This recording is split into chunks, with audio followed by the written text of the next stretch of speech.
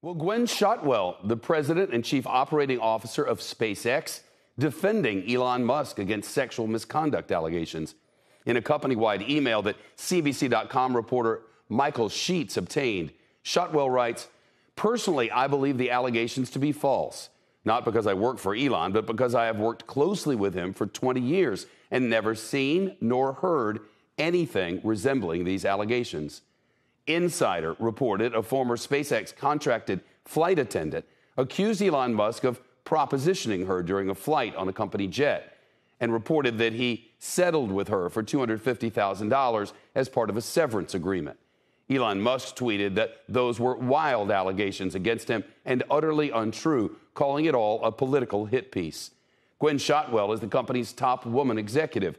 She said in the email that the company has a zero-tolerance policy for harassment and that every accusation is taken seriously and investigated, regardless of who's involved.